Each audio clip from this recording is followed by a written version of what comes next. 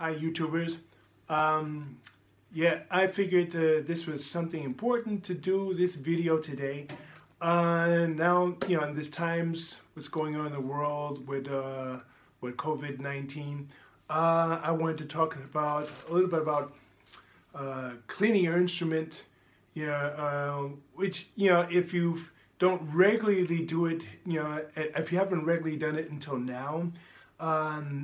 Now is really a very good reason to really start this habit and continue on with this habit even after this pandemic is over. Now, one talks about the importance of cleaning out your instruments after you're playing and things like that. Many of us instrumentalists don't do that. At least that's what I've seen, and that's also it's been my habit for a while too. And oftentimes, especially with saxophonists, many of us have the habit of after we finish playing that we keep the reed on the mouthpiece, and possibly on the neck still, and just put it in the bell of our instrument, or if we just detach the mouthpiece from the neck, finding good, but we still have the reed on it. And the thing is, just under normal situations or regular situations, even after we've had a cold, sometimes maybe you may not think about, maybe you've played, but then you don't think about the possible bacteria that you spread on your reeds and on your mouthpiece while you were sick. And then after you were actually well again, you may have still played the same mouthpiece and reed as you did when you were sick, and maybe not given much thought about it. Oftentimes I haven't thought much about it, and luckily haven't gotten sick again. But still, now's a good time to talk about this, because also even if it's not COVID-19, there is a illness that's usually commonly called saxophone lung, which is a type of pneumonia that actually happens to many woodwind players for not properly cleaning their instrument, And this, of course, doesn't happen immediately, but this happens over many years.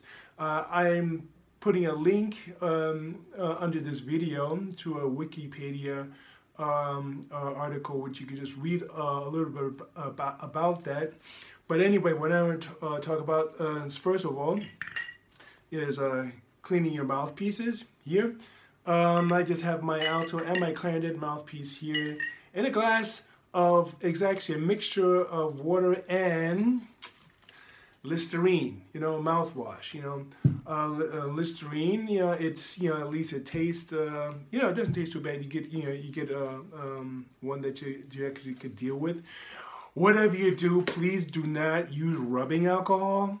That's not good. That'll actually make you sick, But Listerine, I've also seen another YouTube video where a young woman saxophonist, she uses vodka. She puts her reeds in a jar of vodka, and she carries her reeds in this little jar when she goes to the gig. So she takes her reeds off her mouthpiece after playing, and she puts in a glass, of vodka, And of course, you could use rum, whatever you feel like. Just don't use any type of alcohol that's meant to be used externally. This should be clear, actually, but I think some things just should be said so that it really is clear. Of course, what you could also do with your reeds to clean them, I have here also a similar mixture of water and Listerine in the glass here, little glass here, and I put all my reeds in there to disinfect them, And we often in college we often call that making reed soup, as a joke. But of course, some people there is a product called the Reed Well, where people actually leave their reeds in a liquid, just like carrying this jar. Now, of course, my concerns would be about if the reeds get too waterlogged by sitting in water just so long, if that's not really so great for the reeds and stuff like that, so that you'll be carrying it around all the time in a liquid, I think one would have to experiment with that, you know, to see, I mean, how much of a difference it really makes to you. But at least one can disinfect their reeds, let them sit in there for a few minutes, you know, dry them off, let them dry, and then put them back in your reed case, you know, or whatever case you have that they're lying flat again, and then carry on. And of course, among those things, what you could also do, of course, I always recommend not only just wiping out your instrument, you know, with your cloth, whatever you're using for your instrument, whether it's for a saxophone, clarinet, flute, whatever. I also recommend at least once a week you use a spray disinfectant. You know, what I do here, I, you know, spray my cloth with that, just one, you know, it doesn't have to be wet, you know, just once, and I whisk it through the instrument once or twice, and that'll get rid of whatever bacteria that's still inside the instrument, and at the same time, it won't damage your pads or anything like that. It won't cause them to dry out if they or anything that's funny, but in any case, it will get rid of some extra fungus that can and eventually will develop if you don't regularly whisk out your instrument. So, in any case, that's just my tips or my advice to think about, you know, during this lockdown.